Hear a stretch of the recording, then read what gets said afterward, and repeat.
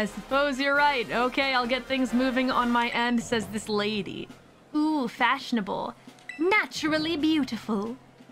Oh, she's a beauty lady. And order the new eyeshadow color too, would you? Ooh, Stacy. All right, I think I have a voice. Thanks, you're a doll. Gotta run now. Chat with you later. It's probably more elegant, to be honest, but I feel like doing Valleygirl. Hello there.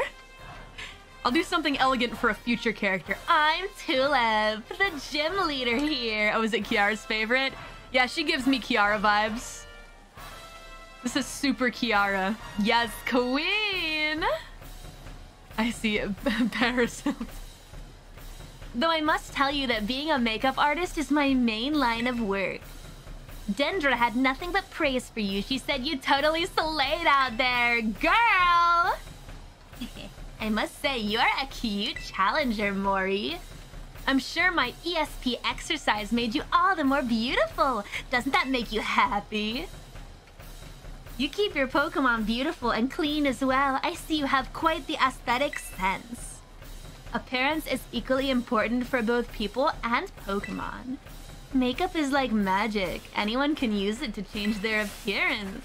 Allow me to put my skills to use to make your cute little Pokemon even more beautiful.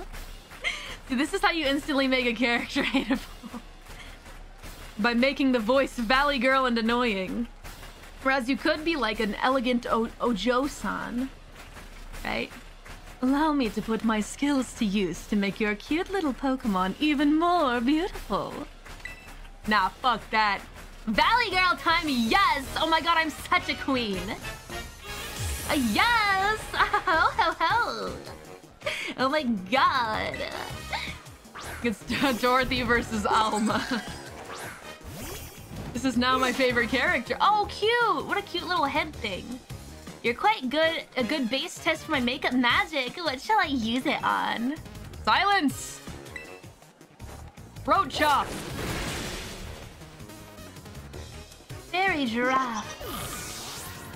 Slay girl, yes. Go back to Ada Ada.